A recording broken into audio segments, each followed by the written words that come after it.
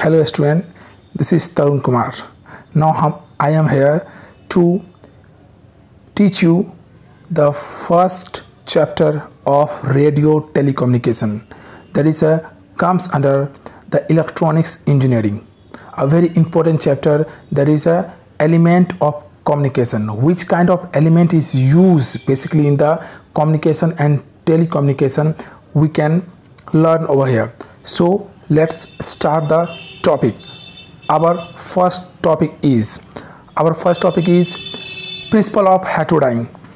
Word heterodyning. What is heterodyning? It is nothing but a process to produce a signal, to produce a new frequency with the help of other two frequency. Means if one frequency is there, we can add up with the another or different frequency, and those two frequency can be mixed up with the help of mixer or multiplier. Here we can see the process of mix up or mixing the two signal. Basically there is a one signal, input signal, which is a frequency.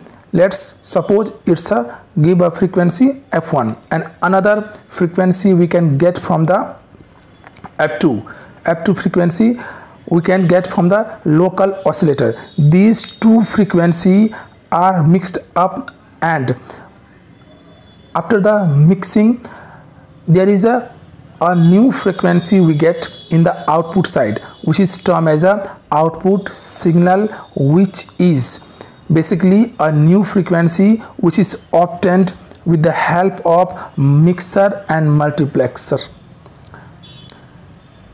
So we can simply say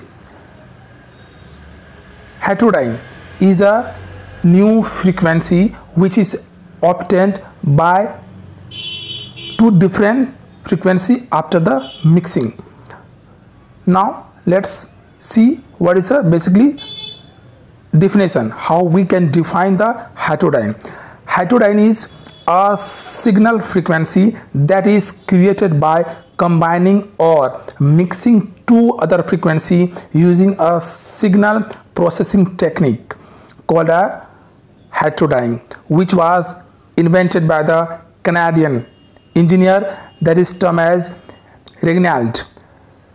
He is a scientist and who invented the term heterodyning and how to mix up, how to add up to different frequency to get a desired frequency. That is whole term is whole process is heterodyning.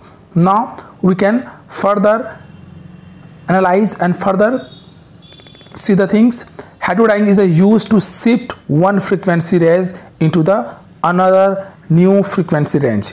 Means if we have a one frequency, then we want to shift into the another level, we want to shift in the another mode, then basically we use the heterodyning process. That is a technique, that is a one of the process to shifting the frequency from one range to another range, and is also involved in the process of modulation and demodulation. Modulation and demodulation is a one of the process we will study, and I will teach you in a very detail in the next coming class what is modulation and what is a demodulation. Modulation means basically to add up the higher frequency or to add a carrier frequency with the original frequency, the original signal, and to basically it is a mix up or it is added a carrier frequency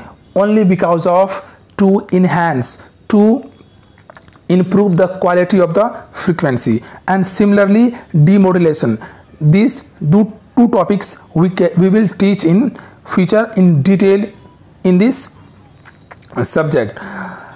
These two new frequencies are combined in a non-linear signal process device such as vacuum tube, transistor, diode, usually called a mixer. Mixer is basically a device which mixes the two different frequency or two different signal.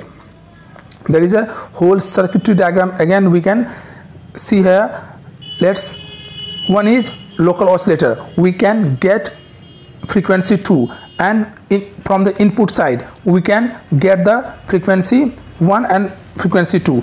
This both frequency can be add up and go to the mixer, and we finally get in the output side a new frequency that is termed as a output signal, or which is termed as a signal frequency in output side. There is all technique and process of heterodyne. Hope you can understand the term heterodyne. This is a very first topic in this chapter, principle of heterodyne.